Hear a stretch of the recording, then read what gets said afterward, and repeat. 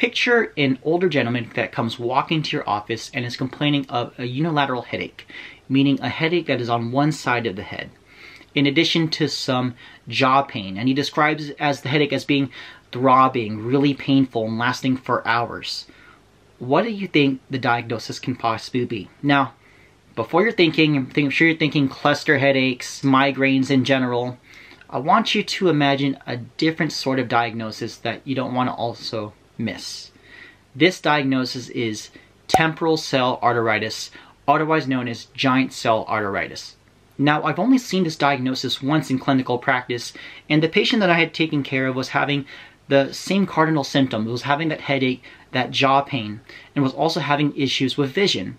Now, coincidentally, the neurologist, wanted to narrow down possible diagnoses, but because of the visual issues, wanted to go ahead and order a temporal artery biopsy, which is the gold standard test when you're trying to rule out giant cell arteritis. And of course, guys, we weren't going to go straight into this diagnosis because if you think about it, ordering a biopsy seems a little bit extreme.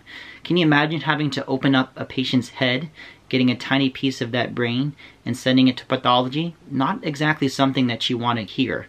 So we had to rule out other stuff possible. Now, this patient was taking multiple medications. I'm talking abortive medications, preventive medications, because this patient has been having this headache for such a long time, and we knew it wasn't going to be a regular cluster headache, knew it wasn't going to be a typical migraine, because this patient has been already receiving treatment, has already seen different neurologists and specialists for it, but they couldn't figure out what was going on. So a different diagnosis had to be made, and this is one that we had to stumble upon. So we ordered the test.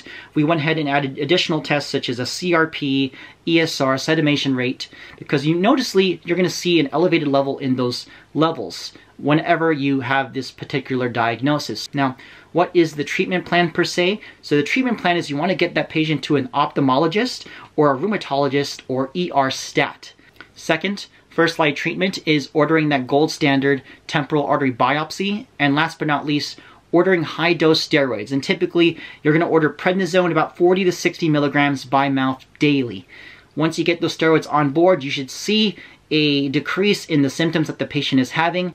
And once you get that biopsy done, you'll be able to figure out whether or not your patient has the temporal cell arteritis. Now, why does this matter? Now, you may not see this diagnosis all the time, but this is just one of those diagnoses that you can't miss, especially if your patient is complaining of those following symptoms. So if you have a patient that goes to your office and is complaining of all these issues, you want to think in your head, could this patient have temporal cell arteritis? And most importantly, if you miss this diagnosis, permanent blindness can occur, which seems to be the biggest complication possible. So thank you guys so much for watching.